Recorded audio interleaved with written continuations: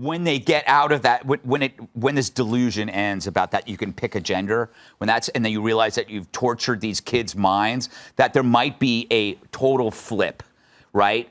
That's what I'm hoping. It can't get worse. Maybe a revival, maybe a total flip. Thankfully, there is something called Convention of States, Article 5 in our Constitution. It's gathering momentum. 20 states have almost passed it, where state legislatures can call an amending convention where all the states get together to rein in the size and scope of the federal government, because you're exactly right. Federalism is our only way out of this. Let me live the way I want to live in the state of Tennessee or the state of Texas or somewhere. You do your thing over there, and then every once in a while we come together for collective defense if necessary. Otherwise...